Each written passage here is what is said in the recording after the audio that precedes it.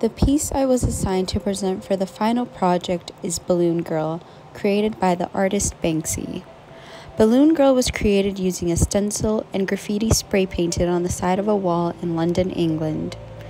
Balloon Girl is one of many pieces that are a part of a series of graffiti created by Banksy around the streets of London.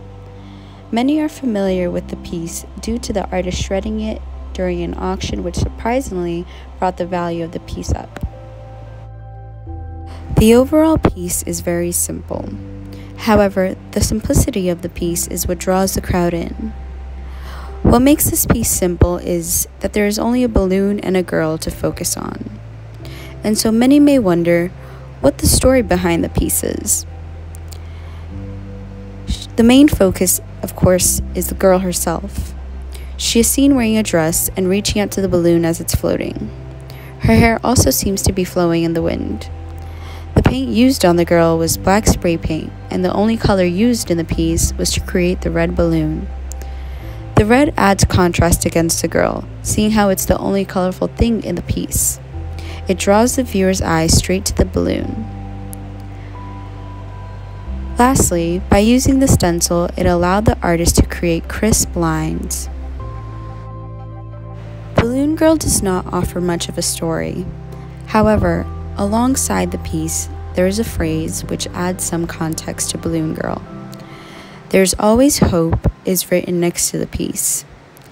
In an article written by publicdelivery.org, it states that the phrase alongside the piece is supposed to represent hope.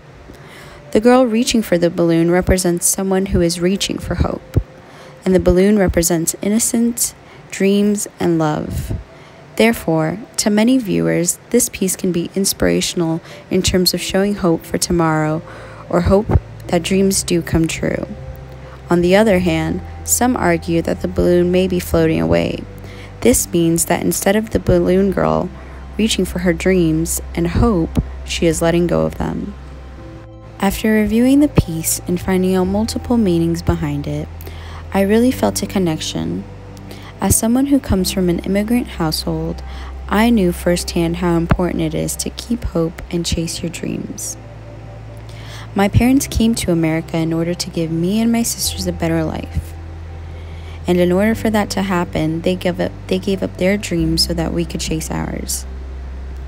My sisters are college graduates, and I am about to finish my associates. To my parents, this is worth sacrificing any dream they had in order to give us the best possible life.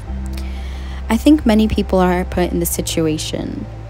Whether it's giving up your dreams for something else or chasing after them, everyone can find meaning behind the message of the piece.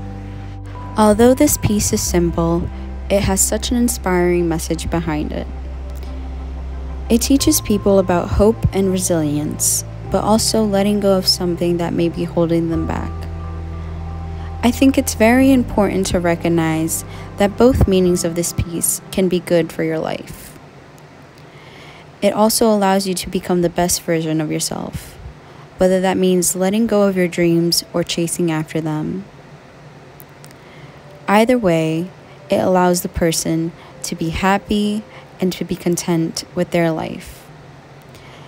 People may walk by this piece one day and think of these things, and it may leave them wondering whether they need to chase their dreams or need to let go of them.